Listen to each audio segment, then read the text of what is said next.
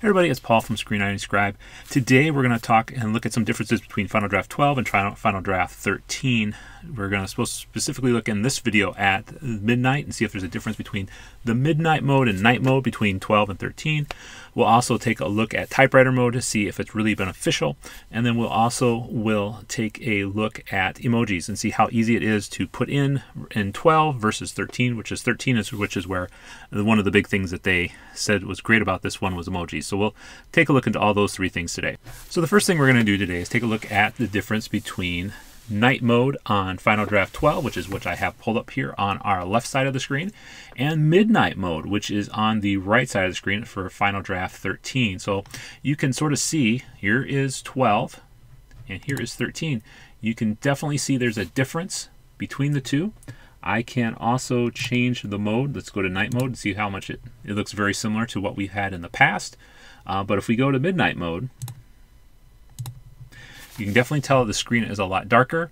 It's a lot easier to see the font and stuff like that. So that is the difference between midnight mode on Final Draft 13 as well as Final Draft 12, the darkness mode. So you can see how much more dark it is on 13. Okay, the next thing we're going to look at is how easy it is to add emojis. We're going to take a look at Final Draft 12 first to see how to do that. So what I've done is saying basically Kelly is typing on her phone. We go to Kelly, and I'm going to put in brackets. It's pretty easy. We just go down to text. Boom. There we go. And then so what we need to do in order for in Final Draft 12 to add an emoji. All right, so I write text. I go down to the next and I say I, and then I go down to edit. I add emojis / symbol. I select heart emoji, and nothing happens. And I can take a look at this, and so I don't know why I decided not to add this. What I could also do is I could say I could add an image from my desktop. Okay, in there. I can make that a lot smaller or a lot bigger. There we go. So that's one way I could have done emojis in Final Draft 12. Let's take a look and see how much, if it's easier to do on Final Draft 13. So basically I'm in Final Draft 13 here. I go up to edit, we go emojis, I add,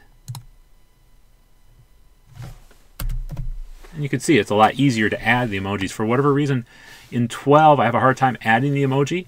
In 13 it's not too bad. I think the interesting thing too is I could always just add an image of the emoji as well too, and just have to resize it. It doesn't take that long to do, but the emoji function in Final Draft 13 is easier than it is in Final Draft 12. All right, the next thing we're going to do is we're actually going to enter in full screen mode, and we're going to try the typewriter function. So to do this, let's go to View. We simply scroll down to Typewriter, View, hit Typewriter, hit Enable. Okay. And so then right now we can start typing, and we'll see how that differentiates when we go back to 12.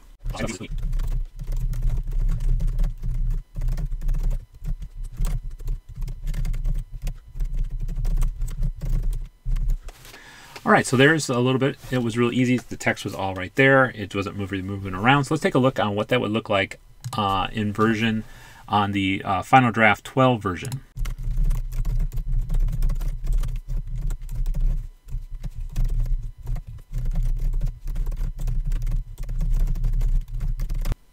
Okay, so then we take a look between the two here. You can see that for the most part, the typewriter part kept the text sort of at eye level, as opposed to in the Final Draft 12. It didn't really keep it at eye level. It had it go down the screen a little bit more. Does that make a big difference? For my particular writing style, no. I don't think it makes a great difference, but this is one of the things that they were saying was a big change between Final Draft 13 and Final Draft 12.